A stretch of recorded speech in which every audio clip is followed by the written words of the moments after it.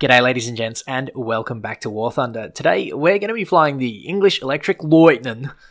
Have I got a license for it? Nah. Do I care? Nah. This thing is absolutely amazing. But before we talk about this plane in particular, I just wanted to sort of raise a few questions and sort of a couple of ideas, throw them out at you before we actually begin with the gameplay itself. So, I was thinking of purchasing a 4K 144Hz monitor. It's pretty much come out a month ago. The M28U. It's a 4K 144Hz monitor. It is about 800, 900 Australian dollars, and I could probably do it. Probably couldn't run 4K 144 with War Thunder, but I could probably do like somewhere in between, or maybe turn down the graphics settings just to get some nice higher resolution gameplay. Alternatively, I could probably just run the game at 1080p 144 until I find a better graphics card. I could probably do that. Let me know what you think in the comments section below. Is it even worth 4K 144?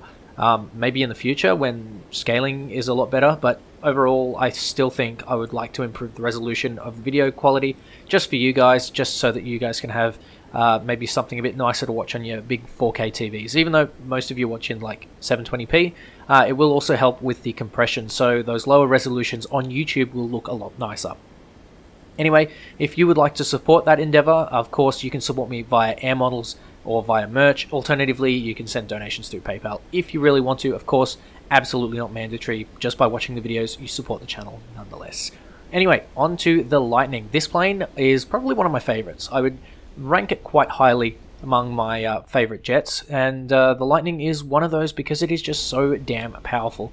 When described by British pilots as saddled to a skyrocket, you might think, wow, this thing is incredibly powerful, but it is and it isn't at the same time. You might think, well, if it's so powerful, then surely it must be amazing and super easy to play. Well, no, it is actually extremely difficult to play, but that's where the charm of this plane comes in. It is one of those planes that you have to take the time, the effort, and the knowledge to sort of master, and once you do get the hang of this plane, it's insane, practically insane.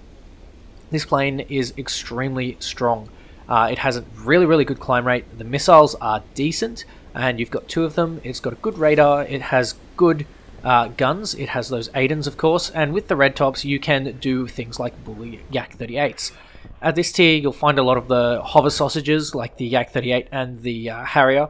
So if you can deal with them, then you pretty much have it made, because once the Yak-38s are done, there are no really threatening missiles. You have, sure, the MiG-21 MF and the SMT at 10.3, which is a little bit ridiculous, but if you can get rid of basically anything with an R60, or alternatively just the hover sausages, then you're pretty much good, because you can deal with the MiG-21s fairly reasonably, especially considering that you can, I believe you can outclimb them, I'm not entirely sure. I haven't played that many matches against the MiG-21 MF and the SMT in this thing, but I tell you what, everything else you are pretty much good against, and you have plenty of speed, and you also have plenty of first turn. So if you are going to go for those one-circle dogfights, you can quite often slip on into the inside of one of those planes. So AV-8 is coming in nice and slow. The key is with the guns here to go after slow targets. Aidens have very, well, I would consider them to be low-velocity cannons compared to the likes of, say, the Vulcan, for example, or the American 20s, where they just seem to be really easy to aim. The Aidens are not quite the same, especially at those higher speeds where you're fighting those supersonics. So I would be very careful when you are dealing with faster targets. I would try and get them lower and slower. That would be ideal. Your biggest threat are pretty much going to be MiG-19s in a dogfight with your guns. So what I would recommend, go for your guns, go for your missiles first on the slower or the juicier targets, like the Yak-38, Hover Sausage Boy, any MiG-19s, or anything at super high altitude that is not really reachable with guns, and then go for those sort of dogfights on the lower altitude targets. And that's kind of what I've done here in this battle. There's a MiG-19, and the MiG-19 has sort of played his cards quite wrong. What I would do is I would continue these vertical dogfights, but I wouldn't be turning, I wouldn't be using much roll. I would be really just trying to get me as a English Electric Lightning to just burn all my energy in turns, but it's not really working out for this MiG-19, and a little bit of spray is proving to be not the play here.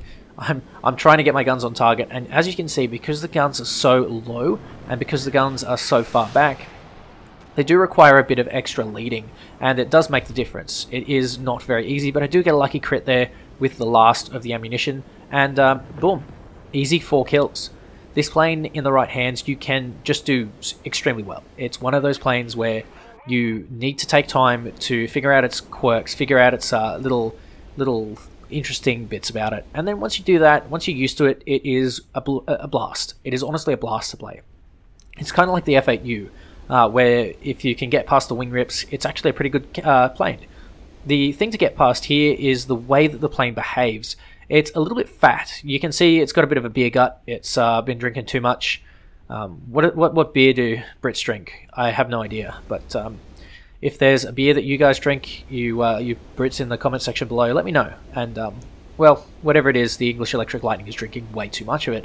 You can see it's got a little beer belly, and that basically is it doesn't make the plane slow on its own. There would be other things there, but it certainly does give it the impression that that is the thing that makes it big, fat, and slow. But PFM there, not much of a threat with the red tops. The red tops have a range of about 2.5 kilometers.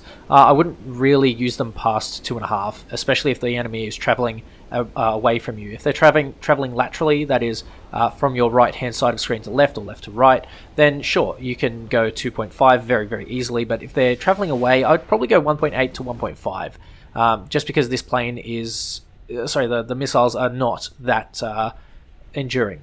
This thing with AIM-9Gs or like AIM-9Ls or AIM-9Js would be ridiculous. I think it's such a missed opportunity for the Brits to not go with a missile that's like actually really, really good. Not to say that the red tops are not good at all, but certainly there is something left to be desired, and that thing is range. These things do not have the range, but they do have the killing power, which is quite nice. So the situation on the ground, or at least at lower altitude, is looking pretty dire. I can see the Harrier there, and the Hover Sausage is... the battle is heating up a little bit with an R60 heading towards that AV-8. So what I'm going to do is I'm going to approach him, try and get myself like nicely lined up, and I get a nice little critical hit, which is enough to put him into a situation where he's not going to survive the next run. A friendly Harrier decides that he wants to come out and yoink the kill off me, but you know what? I'm going to take it. I'm going to run with it. There's bigger fish to fry, and it's really not worth getting a little bit upset about it right now. You might as well go on and see if you can get some more kills, and that's exactly what we're going to do. We're just going to sort of put that behind us and move on.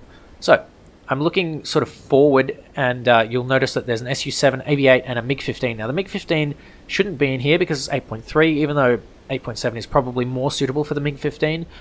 It is not supposed to be in this matchmaker at this current time. So I'm trying to look for a target that I can easily red top, one that's more of a threat. And at this point, I'm thinking that maybe the plane that is the best at turning, that being the MiG-15, is actually the bigger threat here, simply because I don't trust my teammates to not turn fight with it. So red top it is, and straight into the MiG-15 the red top goes. So AV-8A is going to go for some shots, and maybe is going to pitch up. So I'm just going to keep my speed, and of course, being a Lightning with afterburners, being the only plane in this sort of dogfight, apart from the Su-7 with afterburners, I don't think the Su-7 is really participating in the dogfight, so we could potentially count it out of that. It is kind of a situation where I need to be wary of what I've got. I've got a whole heap of AV-8s nearby, and this AV-8, as well as the first AV-8, is well, they're sort of looking pretty juicily at my booty. So are the surface-to-air missiles guarding the airfield. So knowing my team, what are they going to do? Are they going to steer away from those very, very deadly AAA, or are they just going to go balls in and, you know, not pull out? Well, you can only guess what's going to happen. So I'm going to try at least to salvage this. This is looking pretty damn bad, and I just need to get 1 or 2 kills here to thin the numbers out as much as I can. So the AV-8 is the target that I decide to go for. Why? Because he's at the back of the pack and he is the slowest. So the AV-8 ducks underneath my guns, which is a very smart move. And what I'm going to do here is I'm going to start turning and burning. I'm going to start burning that speed, and that will allow me to slot onto the AV-8-6 because I am at low speed, better at turning than the AV-8. I'm going to go into the vertical because I know, one, that's where I'm going to burn all my speed, and two, that is where I'm going to be able to sort of sit on the tail of the AV8, but then I decided to go for the SU7 just because he is chasing after my friendly there, and that leaves me in a little bit of a precarious situation there with the AV8. Now, at the lower speeds that I'm at right now, the Lightning is really, really bad at maneuvering, so I'm just going to quickly squeeze off some shots in head-on, and then turn around, barely missing the AV8, barely missing the ground, and then that is the cue for me to get the hell out of there. Get some speed, get some altitude. You never know when the hover sausage and friends are going to come back, and of course that dogfight goes on for a little bit longer. But we're pretty much out of ammo, pretty much out of everything, and it's just sort of a matter to go back to base. Now, on the radar I did spot something, and it does look like a Yak-38, so I am going to get ready to launch a missile, and this weird kind of thing happens where I should be able to track him, but by the time I get the missile off, and by the time, you know, with ping and everything, I don't want to talk about it. It was horrific. It makes me very, very upset. It kills me inside. No, not really, but it isn't really nice to see. You don't like to see it. But I'm not really sure why the hover sausage there decided to dip out of view, out of the spotting system. But for those of you that are wondering why I dislike the spotting system in War Thunder so much, well, that's exactly the reason why. So, we're playing a bit of an energy dogfight here against the Yak-38. I'm turning around to make sure there are no enemies around me. I'm keeping my head on a swivel as much as possible. And now I have the Yak-38 energy trapped, which is a perfect candidate here for the second red top. Simply because I want to get rid of him as soon as possible, keep my speed up, and I don't want to sit in a dogfight with him. That's kill number 4, so pretty impressive show there by myself, and I'm very, very satisfied with that. So, moving on, we have the SU7, who is also looking juicy, not really paying attention to me. And it kind of would have been good to have a red top for the SU7, but honestly, at these types of speeds, it's very unlikely that the SU7, obviously paying attention by now, is going to really fall for a red top. Quick head on here with the AV8A, going underneath once again, and of course going straight into the vertical, hoping that the AV8 follows. He doesn't really follow. He's kind of looking at that Harrier, and the Harrier dispatches quickly of the SU7 BMK. BMKs tend to be flown by quite inexperienced pilots. It's not a plane that I would recommend new players fly. It is really, really tough to master. So I would recommend that you guys, if you are looking for a plane to grind the Russian tech tree, just don't pick the SU7. It is maybe for ground RB if you're looking for something to go along with your terms T, but don't take it into air RB. It's really, really not worth it. Speaking of not worth it, that shot was totally worth it, because now I have just wingtipped this AV8 and he's pouring out what looks like oil or fuel, and I'm desperately trying to get my shots on. I thought, oh yeah, here he goes. He's going to donk himself into the ground, but no, he decides that he wants to go for an AI instead, which is actually not a bad move, because he's pretty much screwed. He's pretty much about to lose that fight, and he thought, maybe I'll just take someone out as a contingency. Bit of extra SL, bit of extra grind. Not a bad move actually by the AV8, but he's pretty much stuffed here. There's not a whole lot he can do. He can't quite out-energy me. He can't outrun me. He can't really do much. Now, have a look at this missile. I thought it was going to go for me originally, but it actually targets the Harrier JR1, so that's a pretty valuable team member lost. However, I am managing to keep my speed away from this AV8, and the original AV8 gets taken out by a friendly, so that's very good news for me. It just leaves me here with the AV8 in front of me. I'm going to turn my afterburner off and go for a little bit more of a hit. This puts the AV8 in a little bit of a precarious situation, and he hits the top of the hill for the ace, and I almost hit the AV8 for the death, which have been extremely embarrassing. But you know what? Things in the Lightning are really, really nice when you have such a successful situation happen. The Lightning is one of those planes, like I said, that you just have to get the hang of. It's not a bad plane at all. It may have some issues maybe when you stock, but overall this plane is more than fantastic to fly. It is a great privilege to fly, and it is just one of those iconic fighters that everyone should really, really love. So ladies and gents, that is the English Electric Lightning. Let me know what you think in the comments section below. Are you an English Electric Lightning enjoyer like me, or are you one of those Harrier or Hover Sausage fanboys?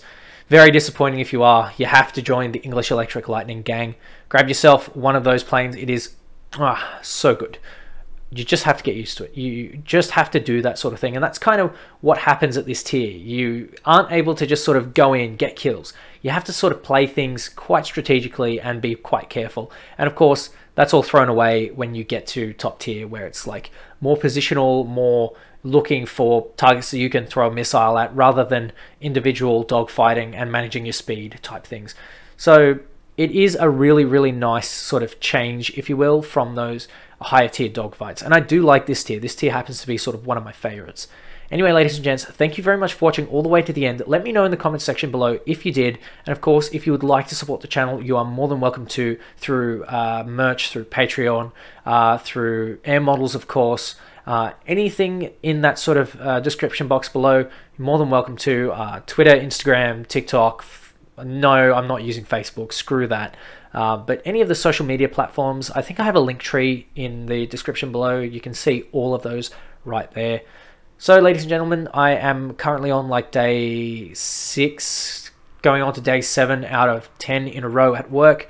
I'm tired as. I'm really, really tired, but I haven't been able to get much content for you. I haven't been able to play much War Thunder lately, but I do have 5 days off, and you might just see a live stream in the meantime. We'll see how things go, but until then, ladies and gentlemen, take care, and I'll catch you next time.